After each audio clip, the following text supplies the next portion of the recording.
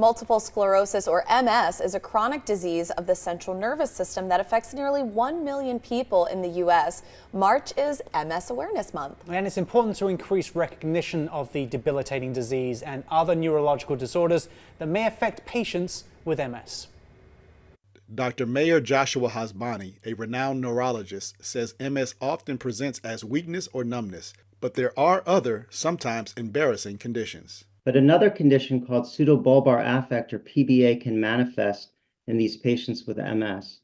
And PBA is very distressing for patients because it can cause episodes of uncontrollable laughing or crying that are not appropriate to the situation. Dr. Hasbani explains how the symptoms are different from those of depression. So about 10 to 46% of patients with multiple sclerosis have episodes of uncontrollable laughing or crying. And these episodes are involuntary, sudden, frequent, and disruptive, and they can be exaggerated. And they don't actually necessarily match how the patient is feeling. As opposed to this, in depression, patients are actually experiencing the sadness that's manifesting as crying. You can find more information at treatingpba.com.